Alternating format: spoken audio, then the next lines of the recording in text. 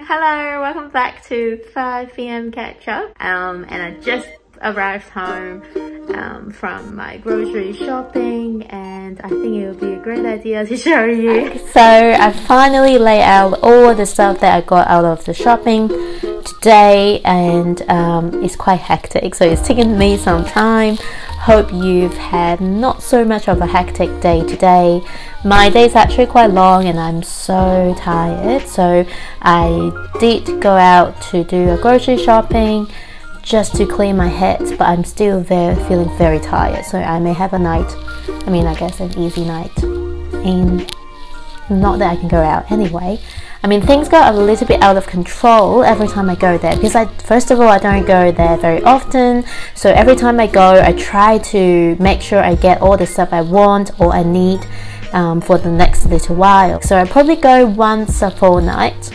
Okay, so first of all, I think I can show you just a quick shot of all the stuff that I got today.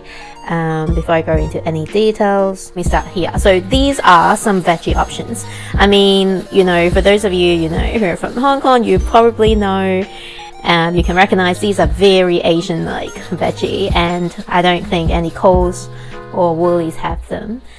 So I got some, Tong chai. How do we call this? 蒜苗 and then I'm just too lazy, but I got some spinach as well. There's also a Chinese is it Chinese cabbage? Is that how we call it? Wombok, I think. And then Mid-Autumn Festival is coming up and I'm really feeling like mooncake, so I got two. I got some traditional ones. I think this is actually the traditional one, which is雙黃百年蓉。我呢冇買到美心同埋榮華啦，咁就買咗啲 local 嘅我諗應該係 local 嘅選擇嚟嘅。I think they are made in Australia. So lotus paste mooncake with some egg yolks, double egg yolks, very classic. Got some snowy skin mooncakes, that's how we call it. But basically these should go into the fridge. And then I also somehow feel like Kanyun rice ball, we call it rice ball, okay. But because they're usually really sweet, some sugar-free ones. There's something that's also unique to Asian supermarket in Cantonese is wu zi. And I just found it so easy because whenever I make some soup or stuff, I'll just chuck a few in. I just like the texture. It's very hard to describe. If you're interested, let me know. I will make you some next time. And then I got a papaya. Apparently it's very good for your skin. Moving on, this is actually a set, so let me introduce that to you. I'm going to make bibimbap. That's why I got the chili paste and also some ingredients like the mushrooms and the bean sprouts. But the reasons why I got so many tofu is that I came across this recipe that instead of rice, they use tofu for that bibimbap. So I'm really keen to try it out. I also got the extra one because I want to make this tofu brownie. Sounds very, I guess, interesting. Let's see how it goes. I may need a bit of luck for that. And then these are just some more noodles. Konjac noodles. Is that how they call it? But basically just different versions of that, which is similar to this guy here. They made it into noodles form, and they were supposed to give you that kind of texture, but also low in carbs. So we'll see how we go. And then we have these big guys here. This is just the sweet potato that I really love.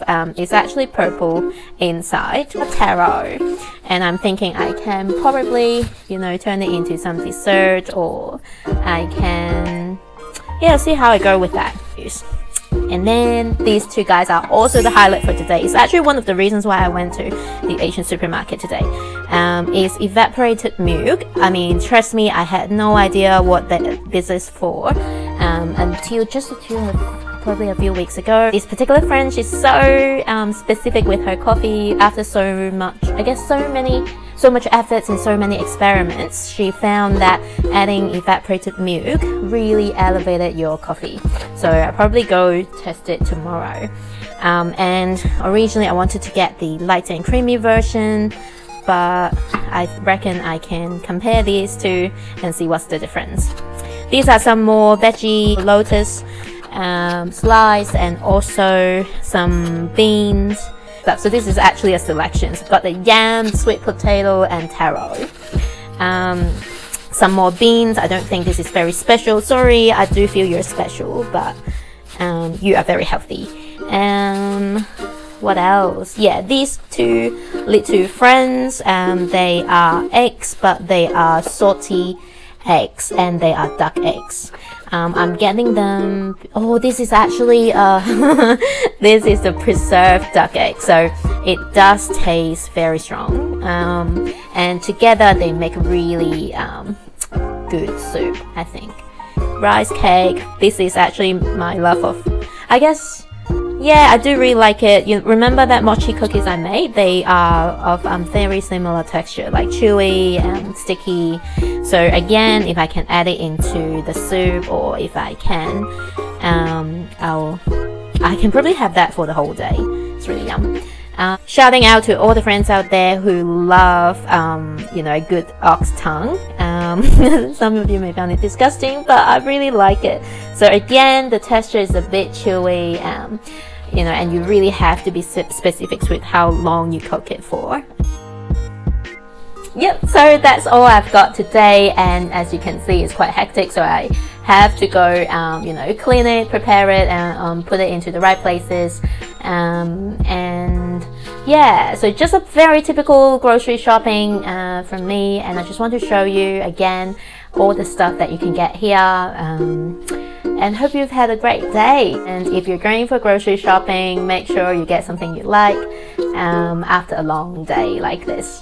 Alright, hope to catch up with you soon, and yeah, I really gotta go. Bye! And I think I can sit back and just enjoy this little guy we got from the Asian supermarket. You know, while I'm having my moon cake, you know, we can, oh,